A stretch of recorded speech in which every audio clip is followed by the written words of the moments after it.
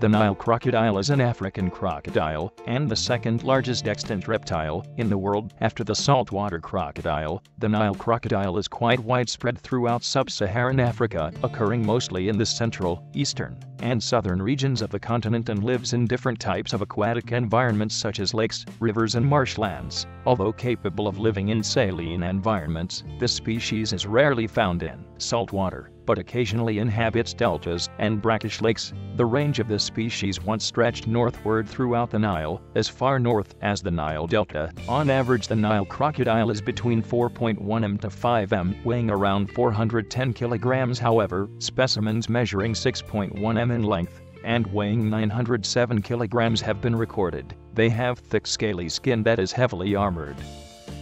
The Nile crocodile is an opportunistic apex predator and a very aggressive species of crocodile that is capable of taking almost any animal within its range. They are generalists, taking a variety of prey. Their diet consists mostly of different species of fish, reptiles, birds and mammals. The Nile crocodile is an ambush predator and can wait for hours, days, and even weeks for the suitable moment to attack.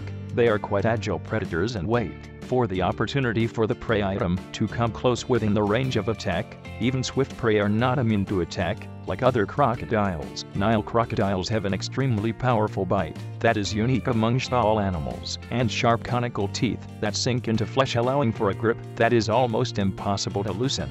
They can apply high levels of force for extended periods of time, a great advantage for holding down large prey underwater to drown.